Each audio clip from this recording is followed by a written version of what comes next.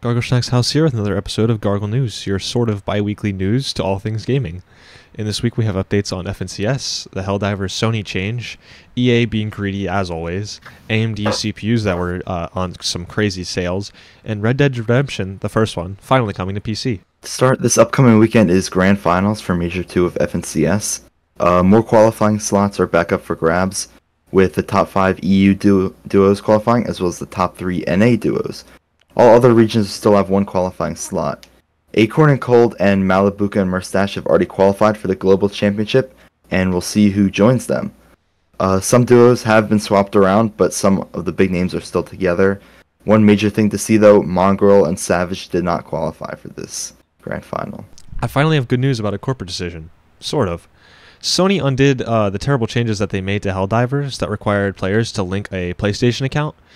This would cause an unnecessary hassle to those already playing to have to now link a new account through PlayStation, which caused an even bigger issue for some players as well, because some PSN accounts are not available in some countries. So you could have just bought the game and now you can't even play it. With this, the game got a lot of hate on ratings, and they ended up even firing a community manager for supposedly promoting the hate rating. But I mean, hey, they fixed the issue, so it's a bit wrong, but what am I going to do? I'm just glad that a big company rolled back on a bad decision for once in light of consumer response. But back in today's edition of companies trying to make more money by ruining player experience. Just like Sony tried to do, but in a different way, EA has been looking into adding advertisements into AAA games. EA CEO says that with the billions of hours spent by players in their games, adverts will be a meaningful way for EA as a company to grow. It's absolutely ridiculous, but if you're already paying $60 or more for probably mid-game, like, it's overkill. Why can't companies just appreciate their consumers and not be so greedy for once?